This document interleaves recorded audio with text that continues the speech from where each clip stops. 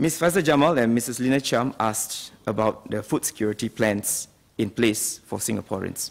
Let me give an update.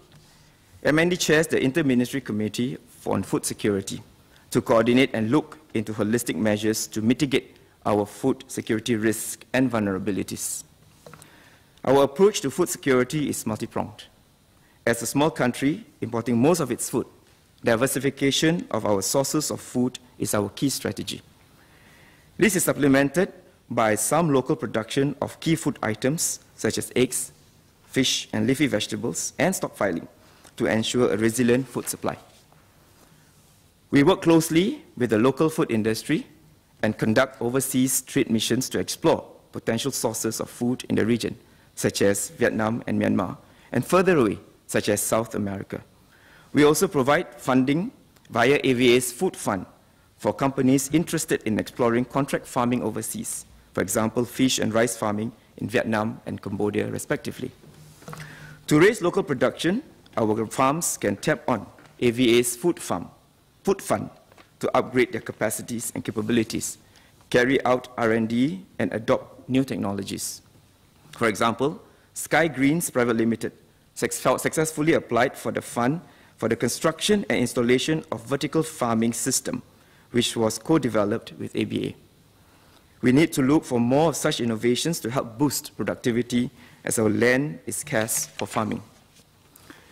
Key to our food security is also Singaporeans' food intake habits. While we may culturally be accustomed to eating fresh or chilled meats and live seafood, we need to be open and accepting to food alternatives or substitutes like frozen meats, which are in no way nutritionally inferior to fresh meats. AVA's efforts at encouraging greater consumption of frozen food has seen some progress, and the consumption of frozen chicken, for instance, has increased from 51% to 60% over the last 10 years. Even as we open up our new food sources, we must ensure that imports do not carry food safety risks or diseases. AVA has a rigorous food safety system that takes care of food safety from farm to fork.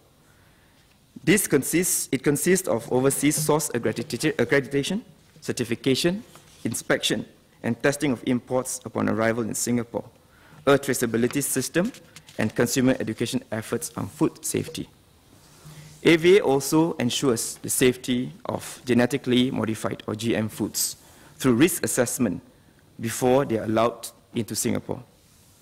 Ultimately, the government, industry, and general public must play our parts so that we can continue to enjoy the peace of mind when we tuck in to our favorite foods. Thank you.